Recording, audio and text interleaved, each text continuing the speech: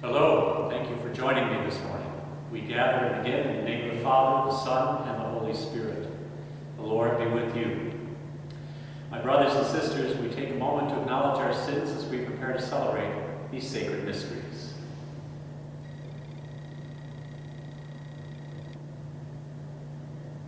Lord Jesus, healer of the sick, Lord have mercy. Lord have mercy. Lord Jesus, good shepherd of love, Christ have mercy. Christ have mercy. Lord Jesus, light of the world, Lord have mercy. Lord have mercy. May Almighty God have mercy on us, forgive us our sins, and bring us to everlasting life. Amen. Let us pray.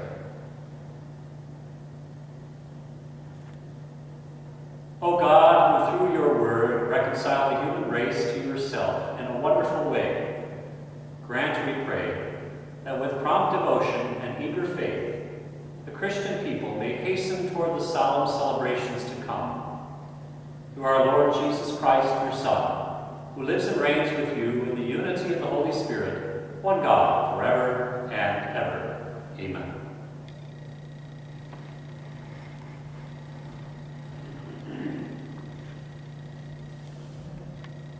A reading from the first book of Samuel. The Lord said to Samuel, "Fill your horn with oil, and be on your way. I am sending you to Jesse of Bethlehem, for I have chosen my king from among his sons." As Jesse and his sons came to the sacrifice, Samuel looked at Eliab and thought, "Surely the Lord's anointed is here before him." But the Lord said to Samuel, "Do not judge from his appearance or from his lofty stature, because I have rejected him. Not as man sees does God see, because man sees the appearance, but the Lord looks into the heart." In the same way, Jesse presented 7 sons before Samuel, but Samuel said to Jesse, "The Lord has not chosen any one of those." Then Samuel asked Jesse, "Are these all the sons you have?" Jesse replied, "There is still the youngest who is tending the sheep." Samuel said to Jesse, "Send for him. We will not begin the sacrificial banquet until he arrives here." Jesse sent and had the young man brought to them. He was ruddy, a youth handsome to behold and making a splendid appearance. The Lord said, "There, anoint him, for this is the one." Then Samuel, with the horn of oil in hand, anointed David in the presence of his brothers. And from that day on, the Spirit of the Lord rushed upon David. The word of the Lord. Thanks be to God.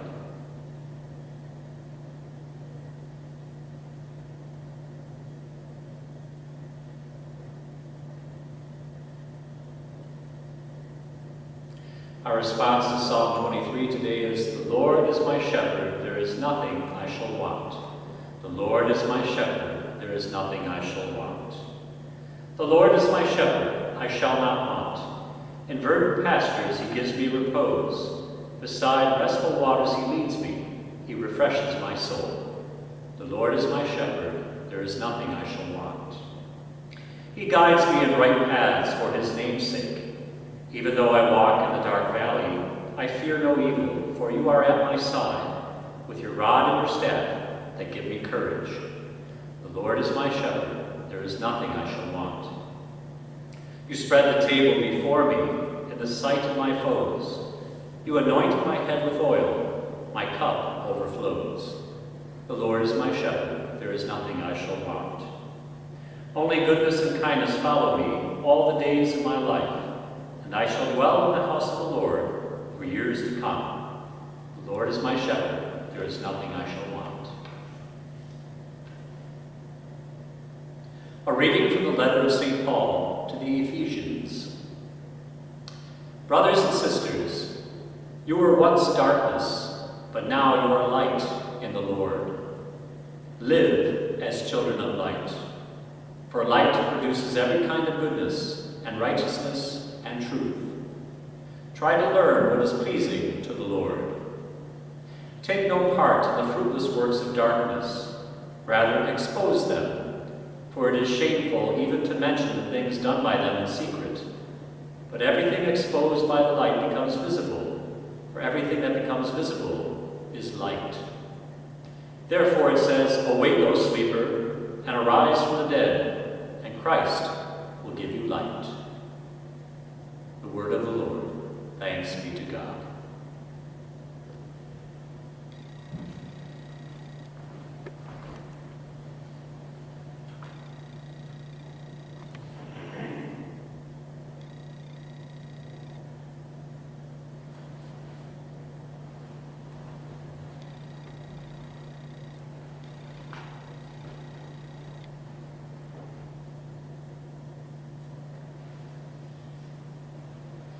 Praise and glory to you, Lord Jesus Christ. Praise and glory to you, Lord Jesus Christ.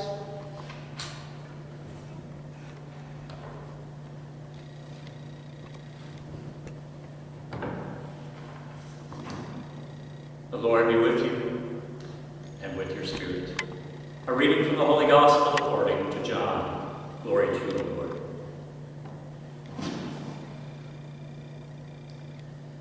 As Jesus passed by, he saw a man blind from birth. His disciples asked him, "Rabbi, who sinned, this man or his parents, that he was born blind?" Jesus answered, "Neither he nor his parents sinned. It is so that the works of God might be made visible through him. We have to do the works of the one who sent me while it is day. Night is coming when no one can work. While I am in the world, I am the light of the world." When he had said this, he spat on the ground and made clay with the saliva and smeared the clay on his eyes and said to him, "Go wash in the pool of Siloam," which means sent. So he went and washed, and came back able to see. His neighbors and those who had seen him earlier as a beggar said, "Isn't this the one who used to sit and beg?" Some said, "It is," but others said, "No, he just looks like him." He said, "I am." So they said to him, "How were your eyes opened?" He replied, "The man called Jesus made clay and anointed my eyes and told me, 'Go to Siloam and wash.' So I went there and washed and was able to see." And they said to him, "Where is he?" He said, "I don't know." They brought the one who was once blind to the Pharisees. Now Jesus had made clay and opened his eyes on the Sabbath. So then the Pharisees also asked him how he was able to see. He said to them, "He put clay on my eyes, and I washed, and now I can see." So some of the Pharisees said, "This man is not from God, because he does not keep the Sabbath." But others said, "How can a sinful man do such signs?" And there was a division among them. So they said to the blind man again, "What do you have to say about him since he opened your eyes?" He said, "He is a prophet." Now the Jews did not believe that he had been blind and gained his sight until they summoned the parents of the one who had gained his sight. They asked them, "Is this your son who you say was born blind? How does he now see?" His parents answered and said, "We know that this is our son and that he was born blind. We do not know how he sees now, nor do we know who opened his eyes. Ask him. He is of age. He can speak for himself." His parents said this because they were afraid of the Jews. For the Jews had already agreed that if anyone acknowledged him as the Christ, he would be expelled from the synagogue. For this reason his parents said, "He is of age. Question him." So a second time they called the man who had been blind and said to him, "Give God the praise. We know that this man is a sinner." He replied, "If he is a sinner, I do not know. One thing I do know is that I was blind, and now I see." So they said to him, "What did he do to you? How did he open your eyes?" He answered them, "I told you already, and you did not listen. Why do you want to hear it again? Do you want to become his disciples too?" They ridiculed him and said, "You are that man's disciple. We are disciples of Moses. We know that God spoke to Moses, but we do not know where this one is from." The man answered and said to them, "This is what is so amazing, that you do not know where he is from, yet he opened my eyes. We know that God does not listen to sinners, but if one is devout and does his will, he listens to him. It is unheard of that anyone ever opened the eyes of a person born blind. If this man were not from God, he would not be able to do anything." He answered and said to him, "You were born totally in sin, and are you trying to teach us?" And they threw him out. When Jesus heard that they had thrown him out, he found him and said, "Do you believe in the Son of Man?" He answered and said, "Who is he, sir, that I may believe in him?" Jesus said to him, "You have seen him, and the one speaking with you is he." He said, "I do believe, Lord," and he worshipped him. Then Jesus said, "I came into this world for judgment, so that those who do not see might see, and those who do see might become blind." Some of the Pharisees who were with him heard this and said to him, "Surely we are not also blind, are we?" Jesus said to them, "If you were blind, you would have no sin. But now you are saying, 'We see,' and so your sin remains." The Gospel of the Lord. Praise to you, O Lord Jesus Christ.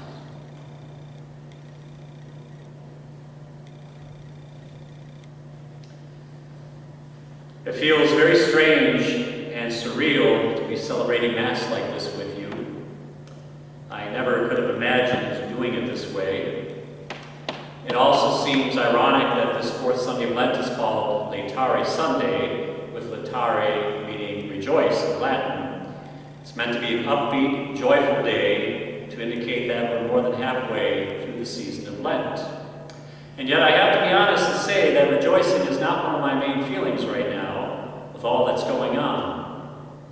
I know that many people are rather anxious, perhaps a bit disoriented with their usual routines and ways of life disrupted so suddenly, and uncertain as to what the near future holds during this pandemic time.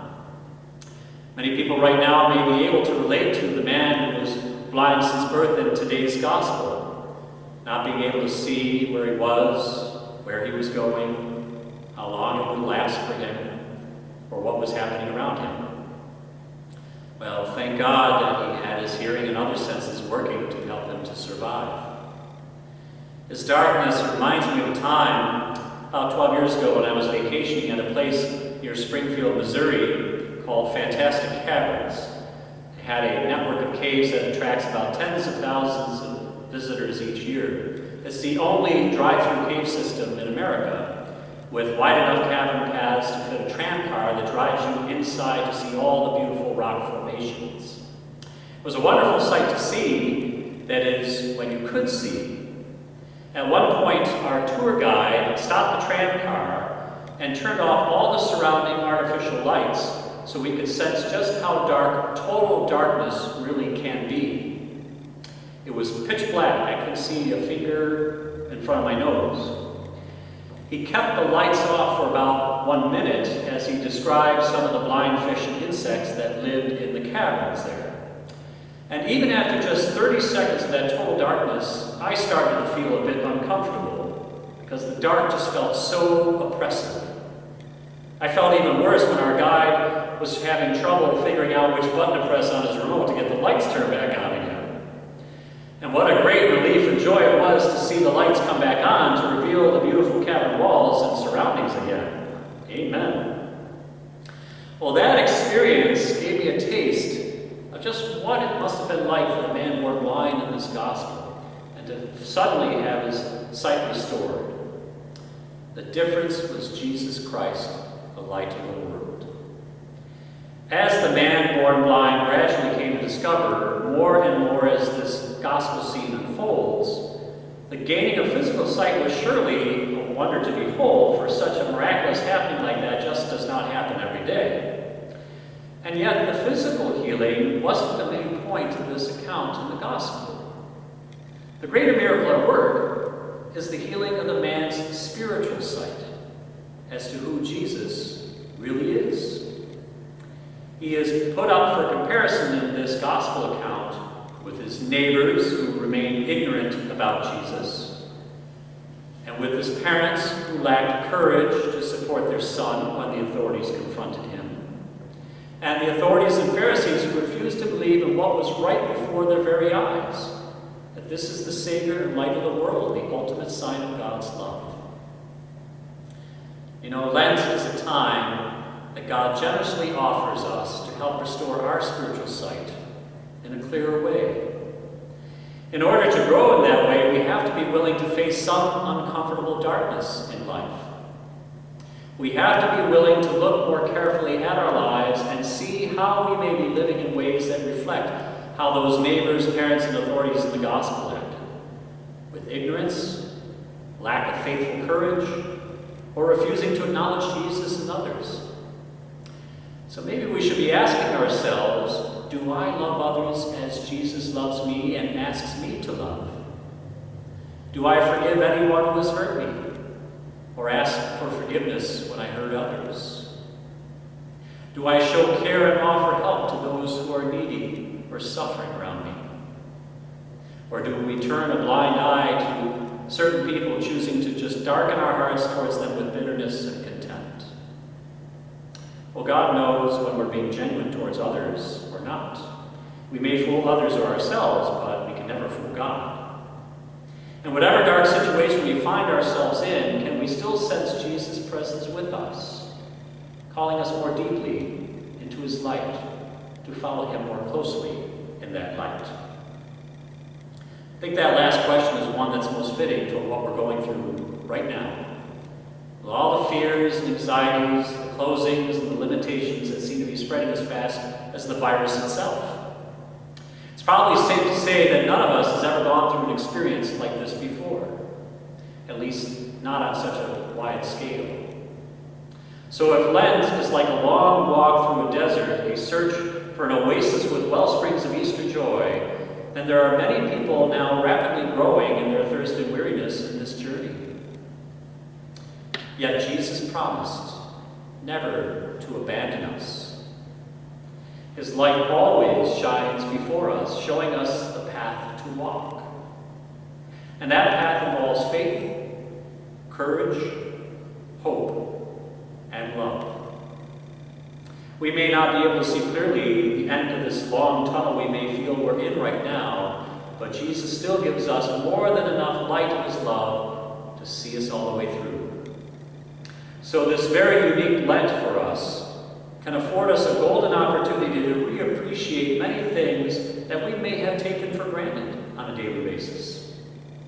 Perhaps it's calling us to step up and be more proactive in our faith and letting our loved ones and others know just how much they really do mean to us, and how we can all work together somehow, some way, even though we may be stuck in having to keep a healthy distance from each other for a while.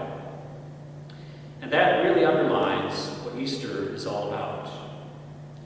That the problems and perils that we face in our life's journey are never stronger than the hope and the joy that is to come for all those who remain in the faith and love of our Savior Jesus Christ. For he is truly the light of our world. Grow in his light and remain in it always.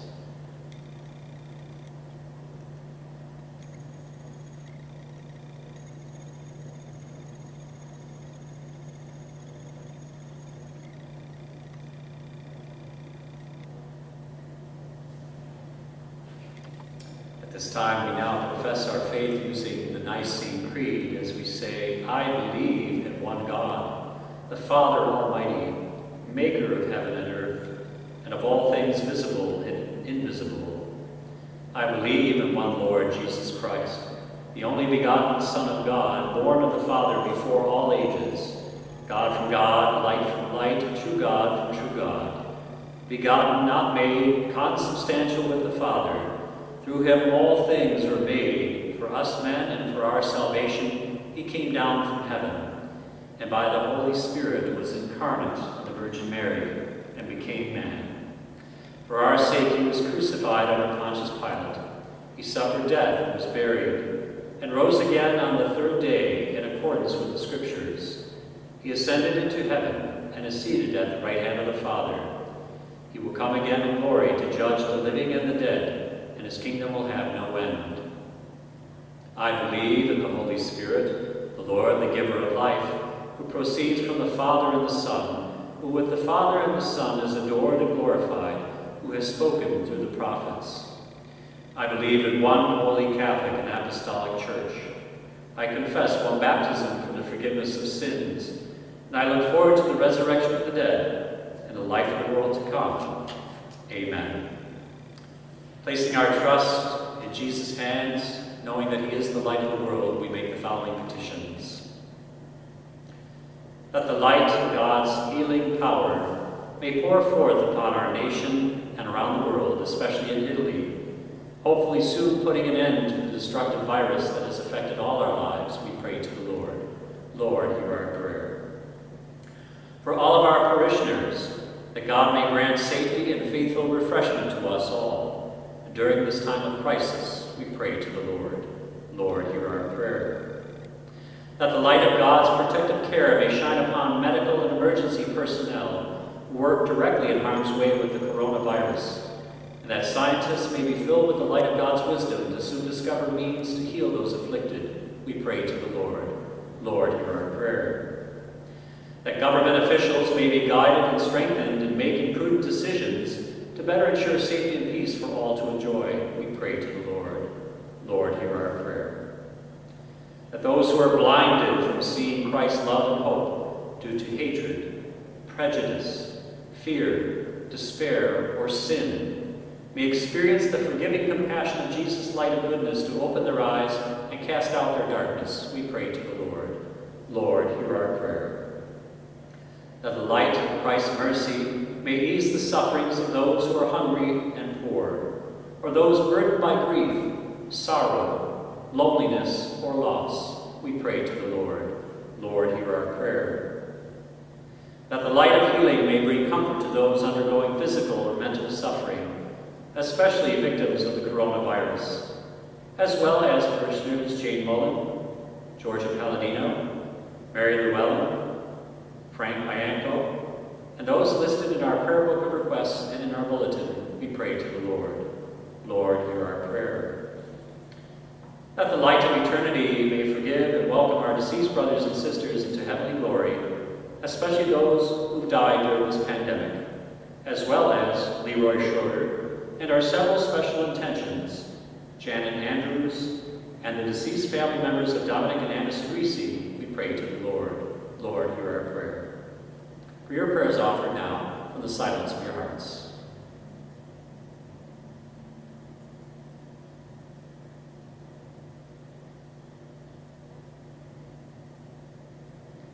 For these intentions we pray to the Lord. Lord, hear our prayer. God of light and truth, we look to you for wisdom and strength to carry out what you command us.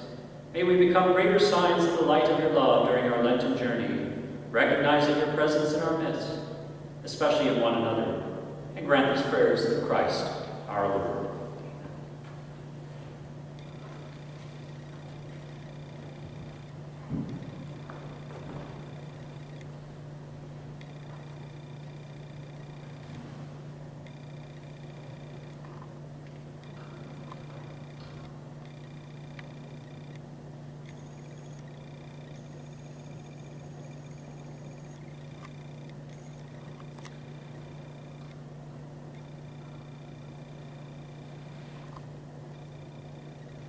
And blessed are you, Lord, God of all creation. For through your goodness we receive the bread we offer you, fruit of the earth and work of human hands. It will become for us the bread of life. Blessed be God forever.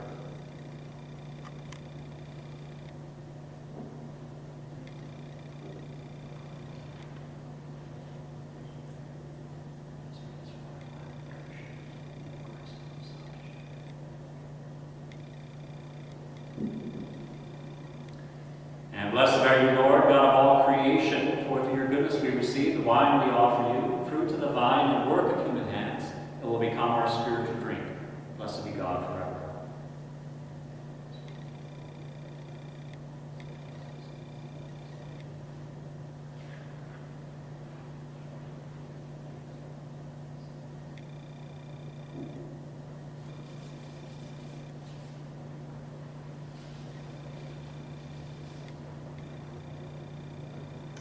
Pray, my brothers and sisters, that my sacrifice and yours may be acceptable to God, our Almighty Father.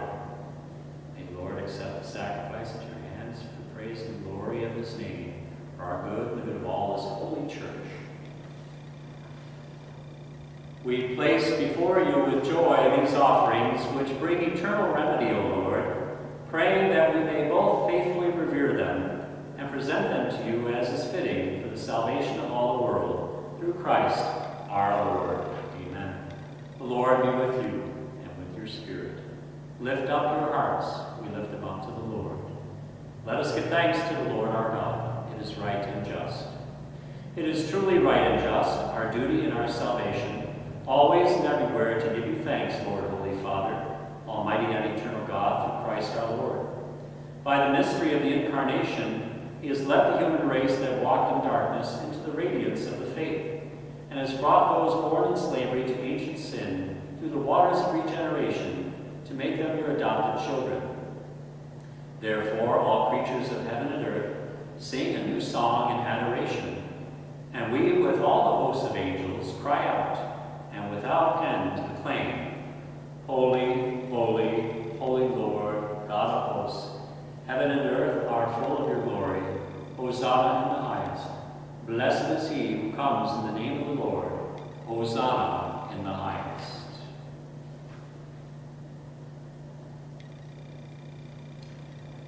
And you are indeed holy and to be glorified, O God, who love the human race and who always walk with us on the journey of life.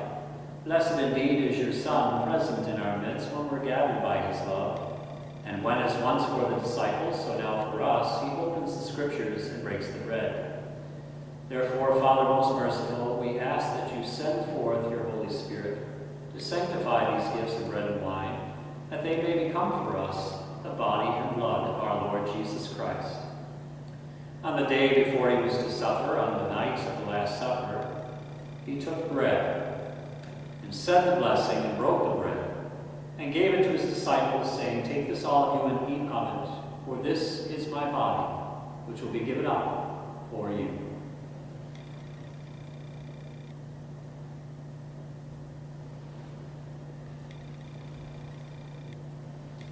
In a similar way, when supper was ended, he took the chalice and gave you thanks, and gave the chalice to his disciples, saying, Take this all of you and drink from it, for this is the chalice of my blood, the blood of the new and eternal covenant, which will be poured out for you and for many for the forgiveness of sins. Do this in memory of me.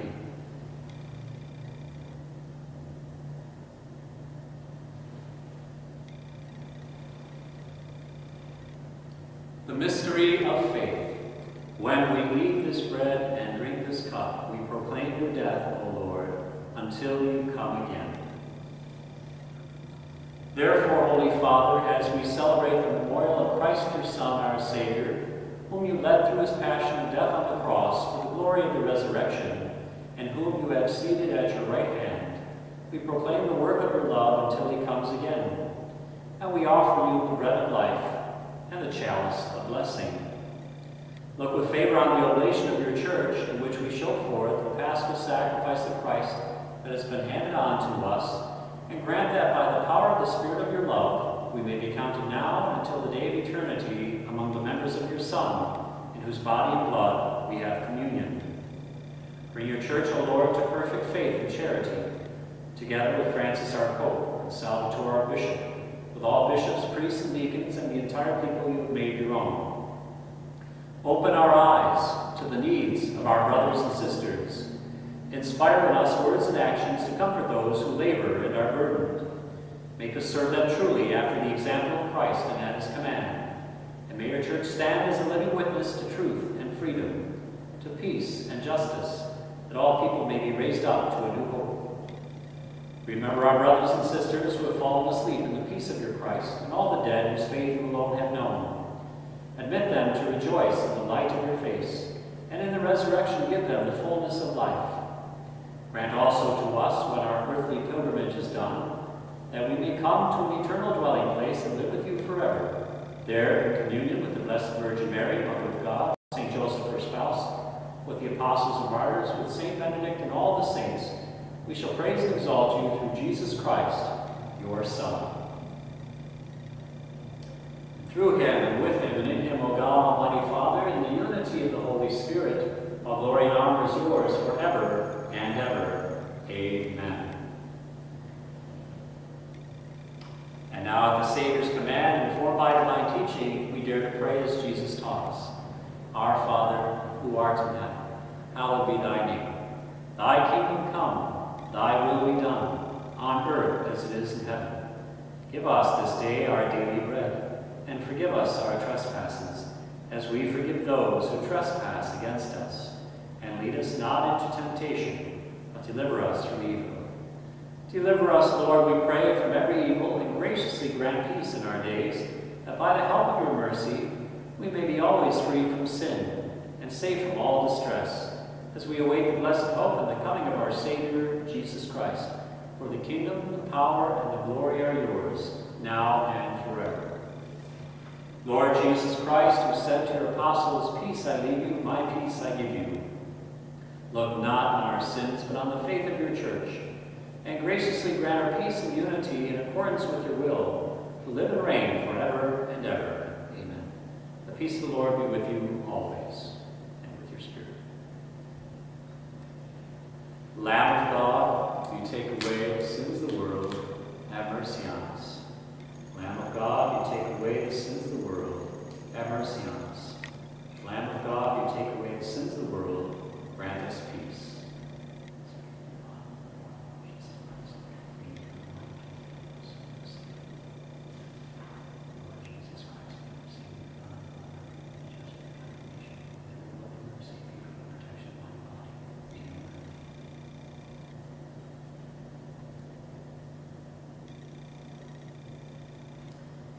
And behold, the Lamb of God. Behold him who takes away the sins of the world, and blessed are those called to the supper of the Lamb. Lord, I am not worthy that you should enter under my roof, but only say the word, and my soul shall be healed. May the body of Christ keep me safe from eternal life.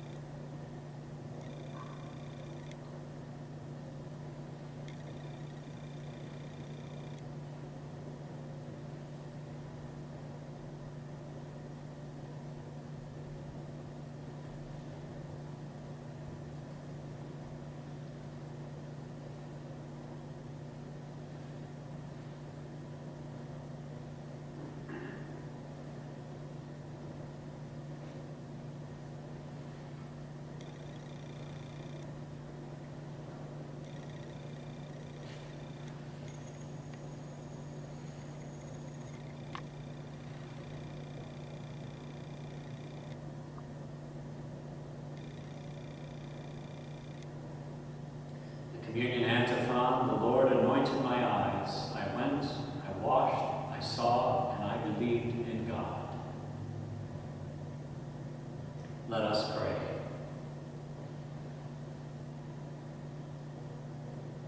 O God, enlighten everyone who comes into this world. Illuminate our hearts, we pray, with the splendor of your grace, that we may always ponder what is worthy and pleasing to your majesty, and love you in all sincerity, through Christ our Lord. The Lord be with you, with your spirit. May Almighty God bless you, the Father, the Son, and the Holy Spirit. Go in peace. Thanks be to God. Take care.